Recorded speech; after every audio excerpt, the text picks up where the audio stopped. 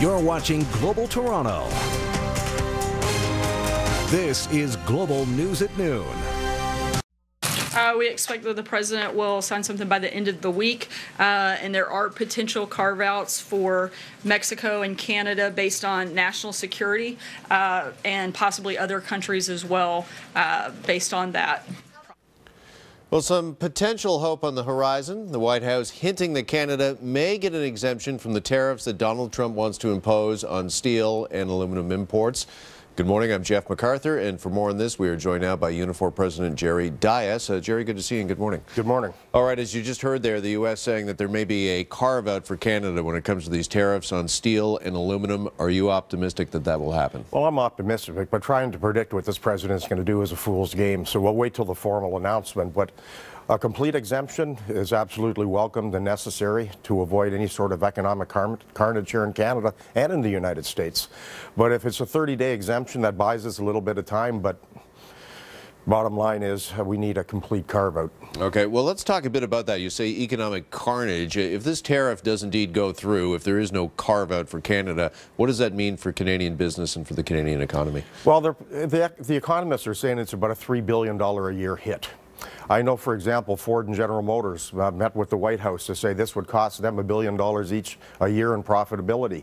So you would look at, you know, there's 20,000 steel workers impacted, 10,000 workers in the aluminum sector, and then, of course, all the spin-off jobs, auto jobs, aerospace, auto parts. I can start to walk right through them. So this would be a severe economic hit for Canada, but also an economic hit for the United States. Okay, well, I wanted to ask you about that, Jerry, because you've been involved in the NAFTA renegotiations, and is that what is going on behind the scenes right now? Are we trying to reason with the Trump administration and say that these tariffs could hurt you as much as it hurts Canada and or Mexico? Well, there's no question. The Canadian government, I give them credit, have been on a full court press since the announcements of potential tariffs. But if Trump is using this as leverage, then he's really pushing his luck, because people aren't going to fold to the extent that he actually wishes that they will. Look, you can't blackmail Canada or any other nation into carving a bad deal or agreeing to, you know, foolish proposals that the U.S. has on the table for the renegotiation of NAFTA. I hope the United States says that the tariff exemptions will last as long as NAFTA renegotiations are going on, because NAFTA renegotiations, I guess, are probably going to last a couple more years at least. Okay.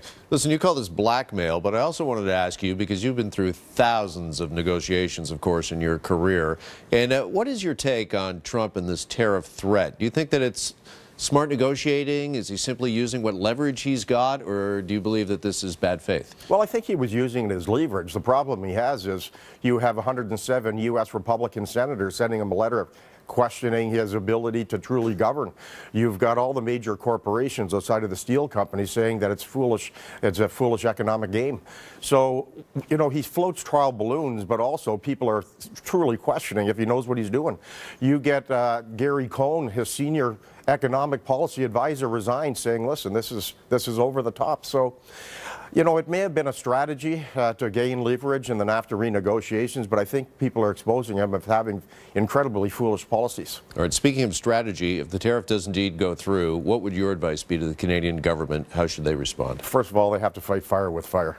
The United States, since the beginning of NAFTA talks, have came after softwood lumber, paper, our aerospace sector, steel, aluminum. So look, we're dealing with an administration that doesn't want a deal. So A, I would fight fire with fire. I would slap tariffs on the United States, even though that's not the preferred route. But B, I'd walk away from NAFTA, because they have too many poison pills on the table that Canada can never accept. So either they want to engage in meaningful dialogue, or they don't. And it's clear to me that they don't, so I would just walk away and stop wasting everybody's time, frankly. All right, just finally, you've been at the negotiating table there. It's 7 rounds of renegotiations we've gone through for NAFTA. How would you rate our government and their response, their negotiations so far? On NAFTA, our government has been incredibly principled. Their proposals on labor standards, the positions they've taken to protect the most important industries in Canada have been first rate. So that's why, in my opinion, NAFTA isn't going anywhere. Donald Trump wants a complete victory, and nobody in Canada is willing to throw him a celebration party. All right, Jerry Dias, president of Unifor. Jerry, appreciate the perspective and the time. It's always good to see you. Have a great day. Thank you.